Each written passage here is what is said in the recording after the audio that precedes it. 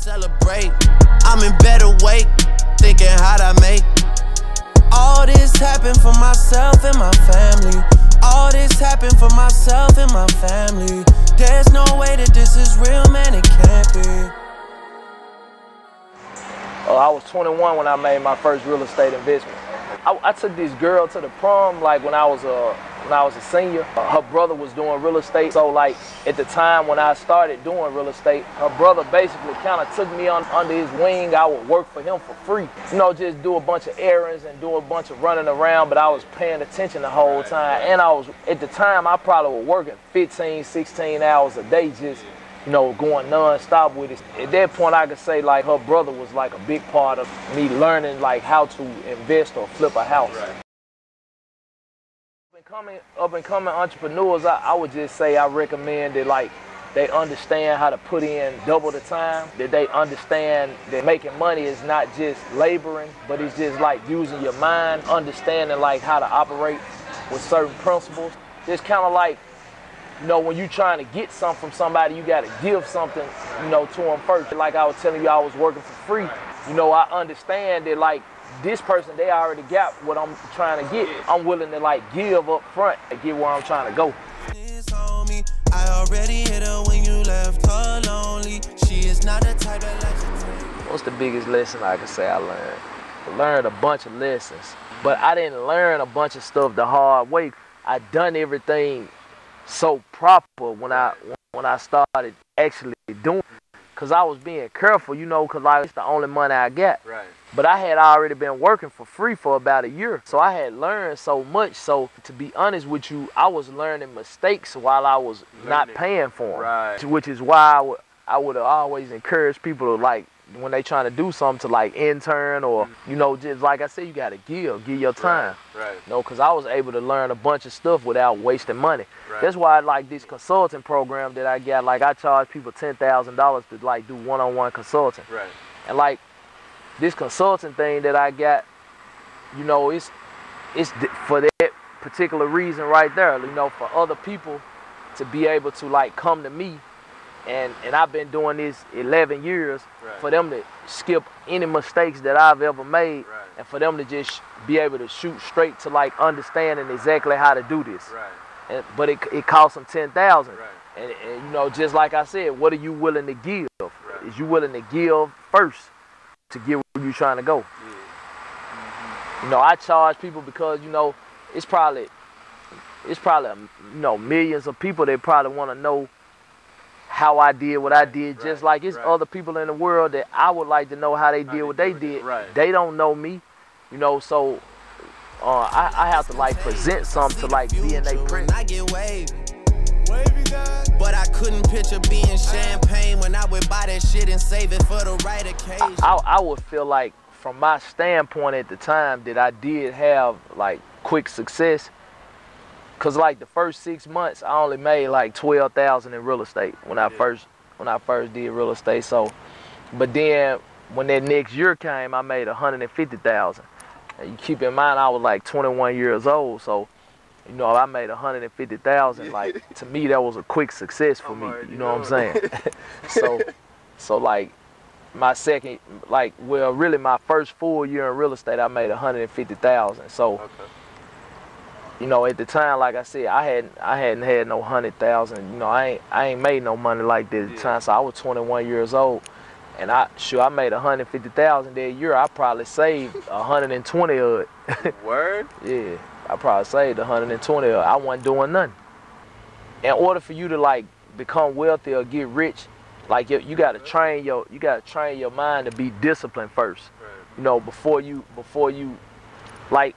You got certain people that make a bunch of money, and then you got certain people that their minds are trained and they got a bunch of discipline before they started making a bunch of money. Right. And like them the people you probably gonna see the better results with. Right. So it's really like, if this person was fortunate enough to have discipline before he started making money, right, that's what separates the two.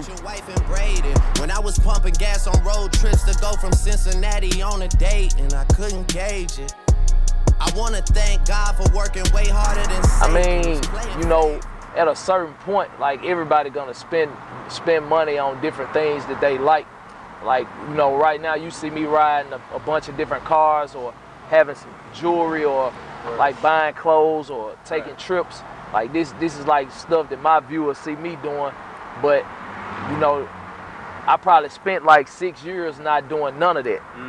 Like when I first to get to starting to do that. Well, I just wanted to I wanted to make sure I was stable enough to where I never went back to the hood. You know what I'm saying? So I wanted to make sure I was stable enough where just any of my days, you know, that I had when I was growing up, or like the places that I lived, like, you know, God had blessed me with this opportunity to make it, like, to make some money. So I wanted to, like, you know, pay close attention to what I was doing and make sure, like, you know, I didn't waste it.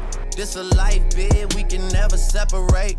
I'm in better weight, thinking how'd I make all this happen for myself and my family. My first real estate property I bought through a hard money lender. So hard money lenders like people that lend money just like the banks do. So this particular company was an institution out of Dallas. You know, like normal companies that you get a loan from, they charge like 4 or 5%. This company charged me 13% interest. But I was cool with whatever they was charging me because I had a plan. You know, so whatever I had to pay to get the money, I was gonna pay it. Yeah, like I went through this hard money lender, and you know, I bought my first crib and I made like $29,818 off of it. Like I still remember that. Yeah. How was that feeling of that first check like? I mean, like, I just couldn't believe it happened. You know what I'm saying? Cause like when you younger and you growing up and like growing up in the hood, a bunch of stuff like that people tell you gonna happen. It's like you never really get to experience it happening. So like you don't really know like the feeling of it actually going through. You know what I'm saying? So when you get to a place where you doing something and it's actually going through, you really tripping off of it. You know what I'm saying? Only obligation is to tell it straight. So much on my plate, I gotta delegate. Baco pass a drug test, we gotta celebrate. I put the whole 29,818 in the bank.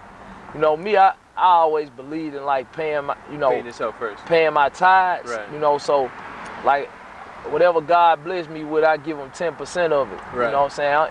It don't matter what, you know, if my homeboy give me 2,000, I feel like it's a blessing. I'm gonna pay 200. You still do that to this day? Yeah, I still do that today. If I get $1 million check, I'm gonna shoot 100,000.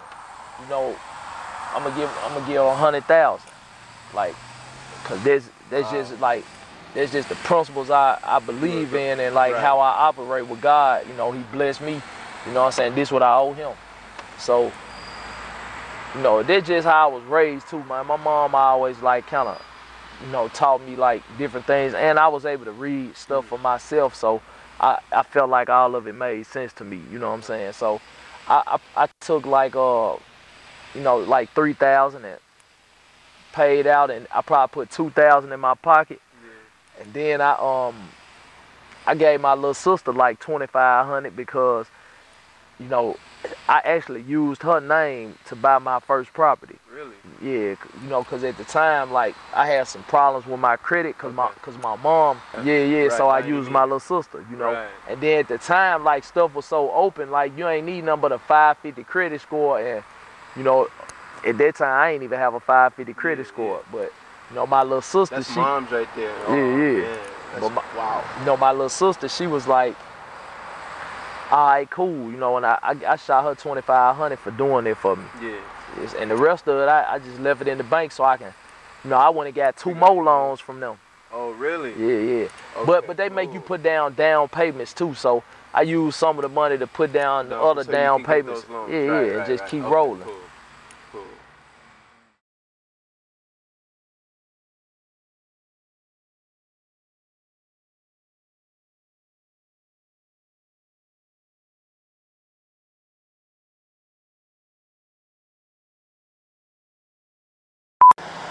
My boy. What did you say? Thank you.